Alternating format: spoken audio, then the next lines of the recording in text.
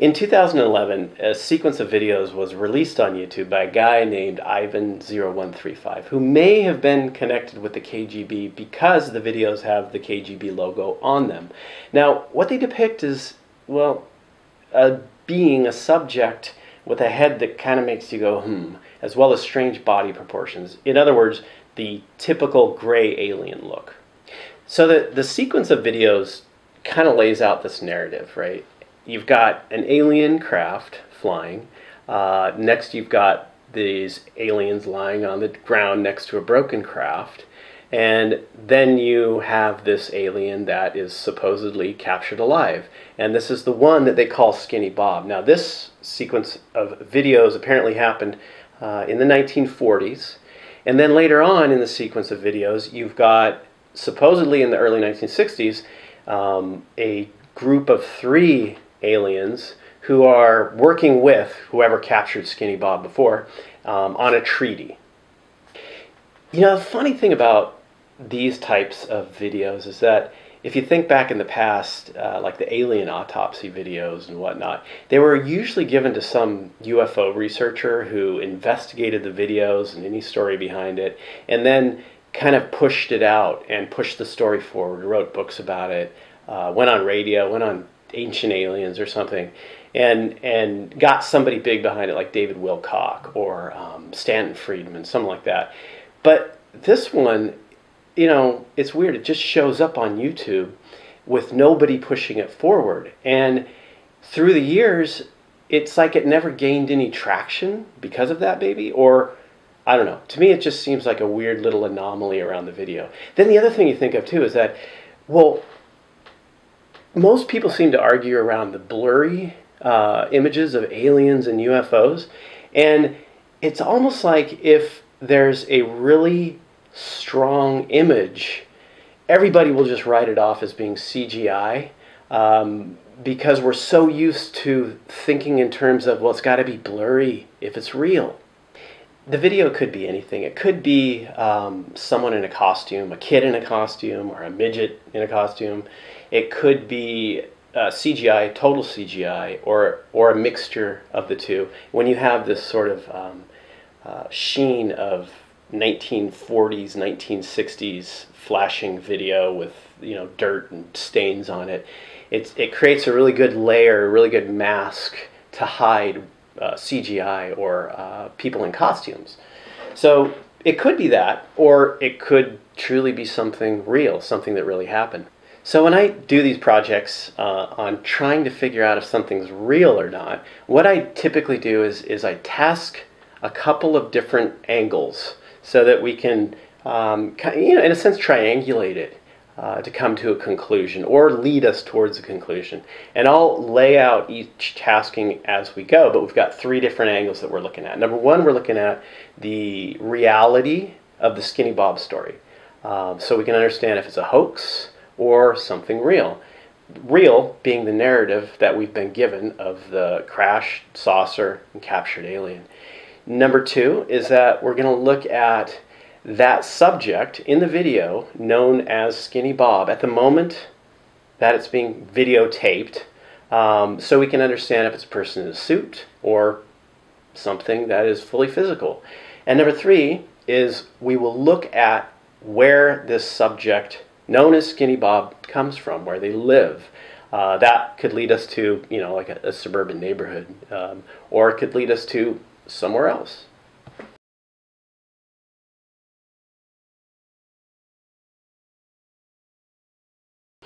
Early on in the remote viewing sessions, there's imagery as well as references to UFO. And then it goes into some references to Army, as well as something crashing. Then the viewers start to describe the subject.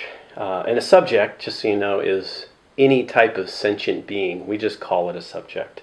They talk about this subject feeling alone and empty, abandoned and angry, and isolated. The subject also feels beaten, defeated, discouraged, and trampled. And it's more of the same when this particular viewer does what we call a consciousness map on the subject. And I think ultimately telling is this one statement of everybody left me and why me. As far as the physical descriptions go, they talk about the subject being bald and thin. One viewer refers to them as a creature. They also talk about the skin being a yellow-green color, as well as focusing in on the hands, large hands. And this viewer talks about, well, the hands seem like a claw, right? 3 fingers and a claw. And then we have this other viewer getting the sensation that this is a lizard-type person, and they begin to focus on the face, and then they give us this. So you've got this image now of an almond-shaped eyed being showing up in the sessions. Now, this is where I think this data gets really interesting. One particular viewer started to dig pretty deep into this and began to describe this silvery shaped object and these beings that travel from space very, very far away. And the viewer draws this picture of this rocket ship with these subjects around it. And then they have this, what we call an analytic overlay or a deduction, which is a high-level concept of the planet of the apes. And this is fascinating because think of yourself as an advanced race. You perceive yourself as an advanced race. You're able to jump from planet to planet. You know of this planet across the galaxy that contains life forms, as well as a lot of resources that you could probably take. And there's a small window for you to get there. You go to this planet, your ship crashes, they capture you, the rest of your comrades die. How are you going to feel? You know, you've got these, human doctors poking you with sticks, and you're going to consider that you're stuck on the planet of the apes.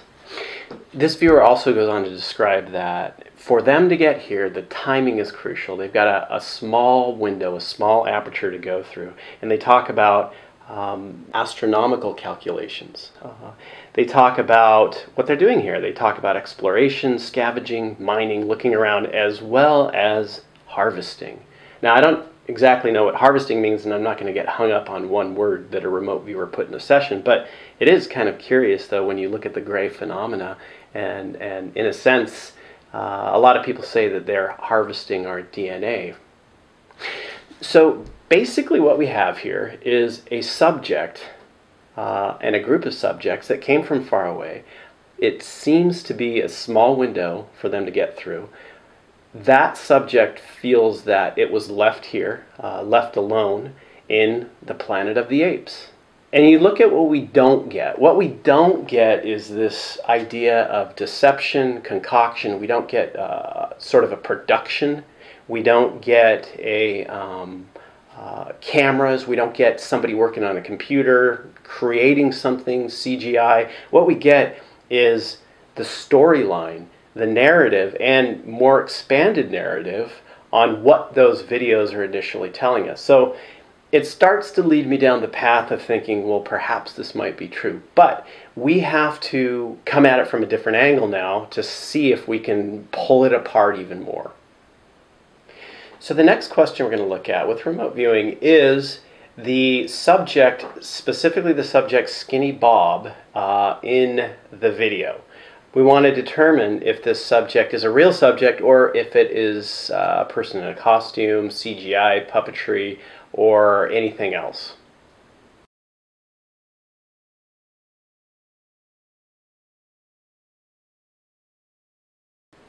In this set of sessions, the viewers start out pretty much describing a general location, a general setting as to where this is occurring. They describe this cave-like and tunnel-like feature. It's sort of an enclosed space in here, yet with high ceilings and a heavily constructed aspect to it, metallic aspect, somewhat like an underground complex. And there are mentions of a male-dominated group mind in relation to this.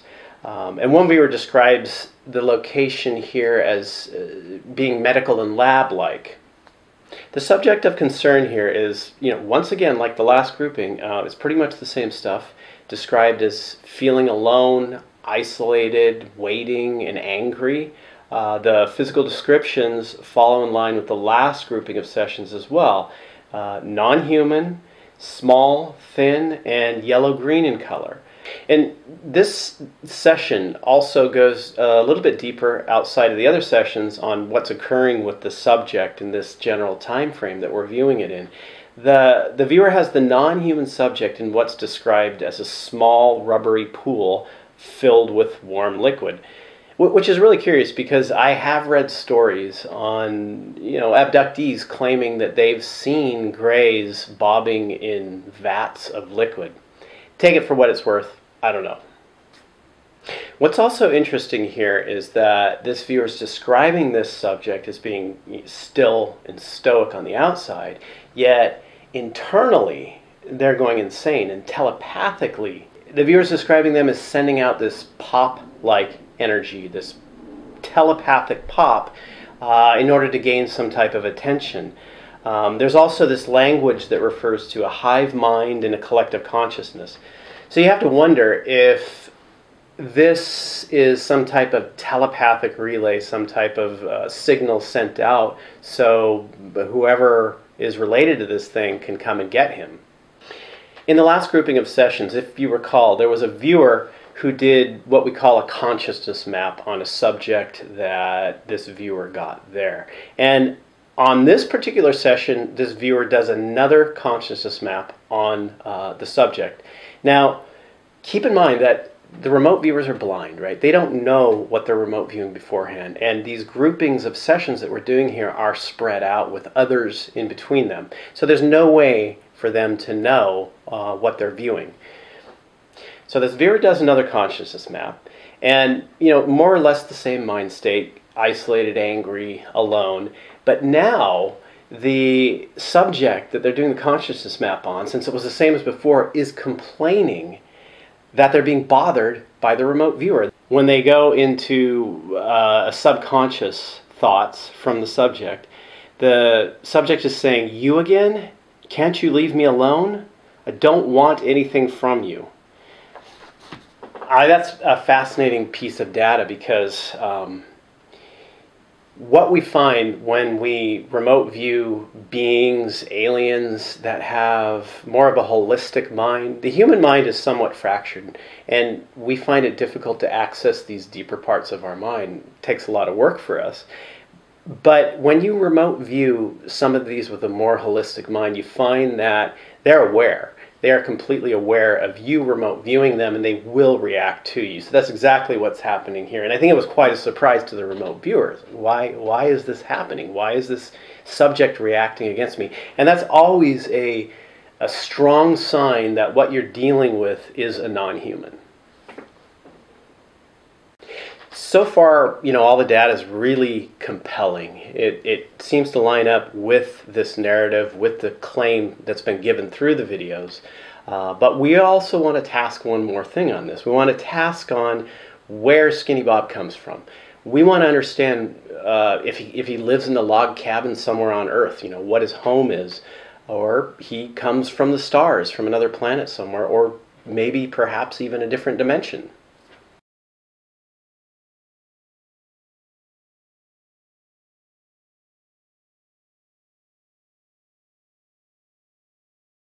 So the viewers talk about these crystalline type structures that are on this large expanse. This location is described as being very white. There's bursts of light in the atmosphere coming from these crystalline type structures. And we get this clear indication, the viewers are basically saying this is not Earth. This is another planet that's very far away. So we have this planetary surface with the crystalline type structures, but what we really get in relation to that is this mind, this sort of all-pervasive intelligent mind that's moving and spreading out. And this mind that Skinny Bob defines also as home seems to be part of the crystalline structures, as the remote viewing data is suggesting. It's got this connection, or perhaps this mind, the core of the mind exists within these crystalline structures far, far away, and it being very telepathic and intelligent. They're perceiving this mind has an awareness of them remote viewing it.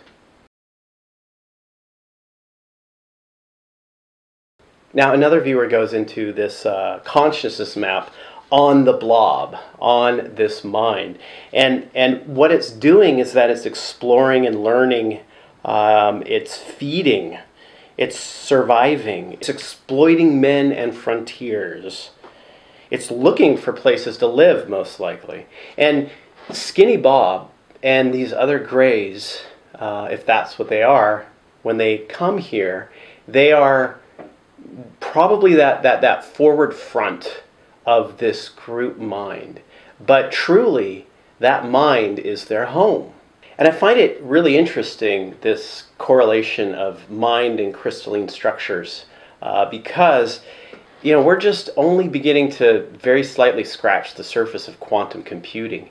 In quantum computing, unlike now what we use is this binary digital system, quantum computing uses crystalline structures in order to move photons and atoms through them, which can process information light years ahead of how we can now process information. So it makes you wonder if this is, well, some type of biological AI intelligence. Okay, so let's synopsize the data. The first tasking on the reality of the Skinny Bob story, we don't get a concoction. We get a subject who is very unhappy. We do get the alien face. We do get an alien. We get references to this subject being non-human. We get a description of their body with the long fingers, with the yellow-green skin. And we also get an expansion on that where we get these beings traveling and exploring, looking to harvest, looking to survive. On the second grouping of sessions, on the subject known as Skinny Bob in that video, we have the viewers again describing the same thing that showed up in the first grouping of sessions, basically something that looks like a gray alien. We've got this subject again very unhappy. We've got it sending out this telepathic signal to, in a sense, be rescued, quite possibly. And it really begins to look like there's something here. Now on the third one, I think it pretty much seals it for me. The third tasking on where Skinny Bob comes from, well, obviously it's not Earth, right? And people talk about the gray alien and those like the gray alien as having this hive mind mentality. And we're getting exactly that. We're getting this crystalline structure on a planet far, far away that this, well, the core or basis of this mind exists. So my estimation, based on all the data that we have, from a remote viewing perspective, I would say the Skinny Bob story is true.